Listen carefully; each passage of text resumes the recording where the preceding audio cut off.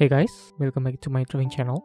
So today I've decided to draw a quick sketch while waiting for my oil paintings to dry. I'm currently working on 4 oil painting portraits simultaneously. I will upload it to YouTube, so subscribe to the channel so that you guys get my notification.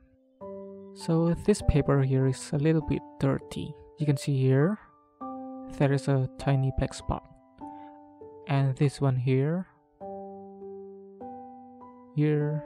So rather than throwing the paper away, I've decided to apply a very thin coat of gesso to make it white again.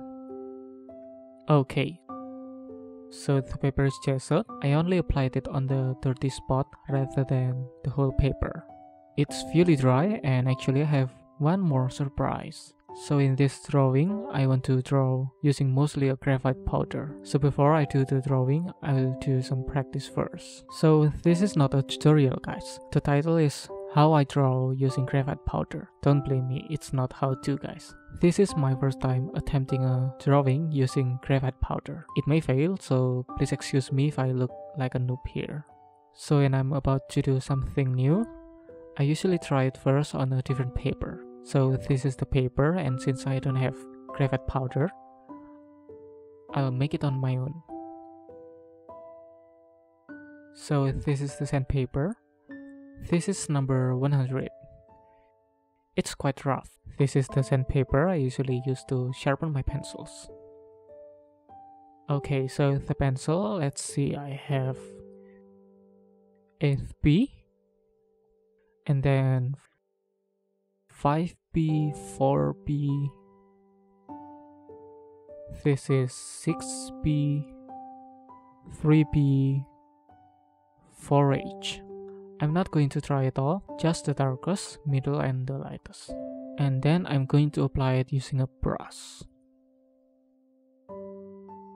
Okay, so I'll practice on this paper here. Let's see if I can produce a smooth, even result with this.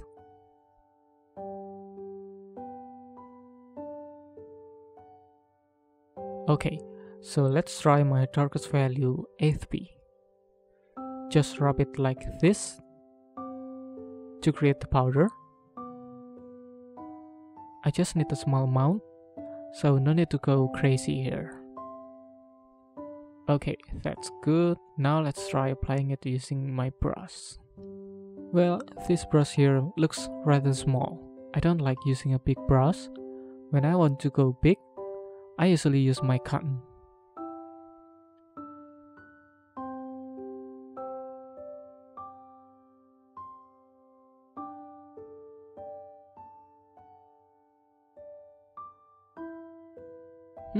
Interesting. I definitely can produce a smooth dark tone with this. This looks dark to me. And if that's not enough, I can always strengthen it using pencil.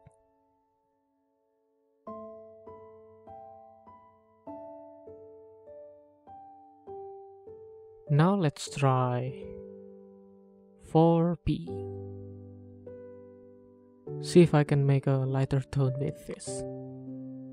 When you're trying something new, always try every possibility you can think of, guys.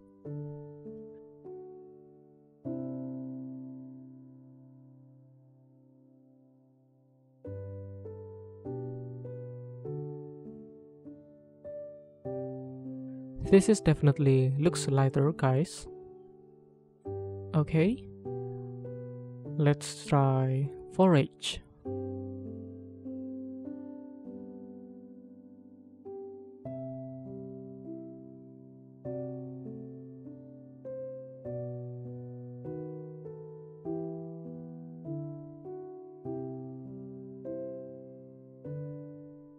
Oh, there is something interesting going on here. This is darker than I thought it would be. Let's try if I can join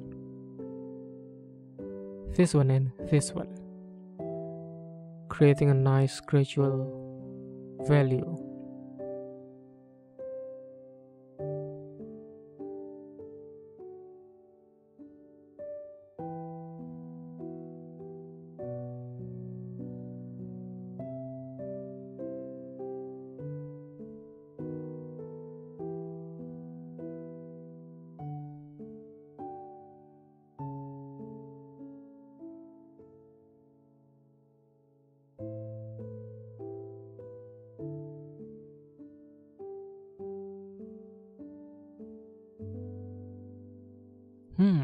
This looks promising.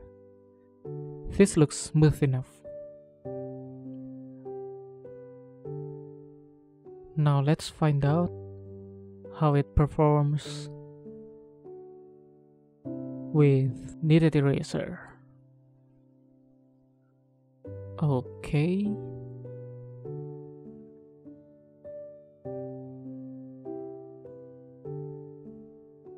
As expected, the dark value is a little bit harder to erase, rather than this one.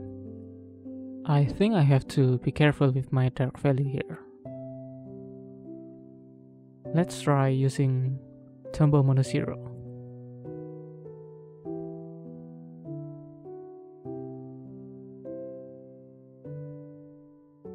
Looks fine to me. Oh, once again, this is harder to erase. Let's try one more time.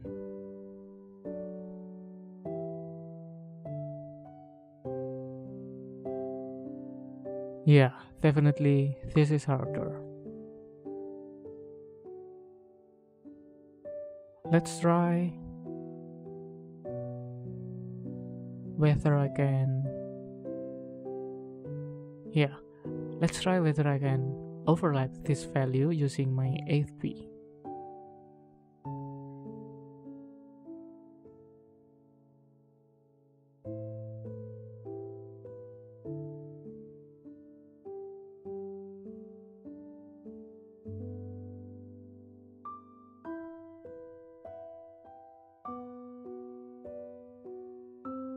Yeah, very well.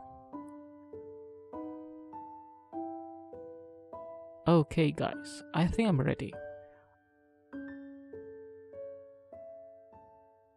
I don't know whether I will succeed or not, but let's do it anyway.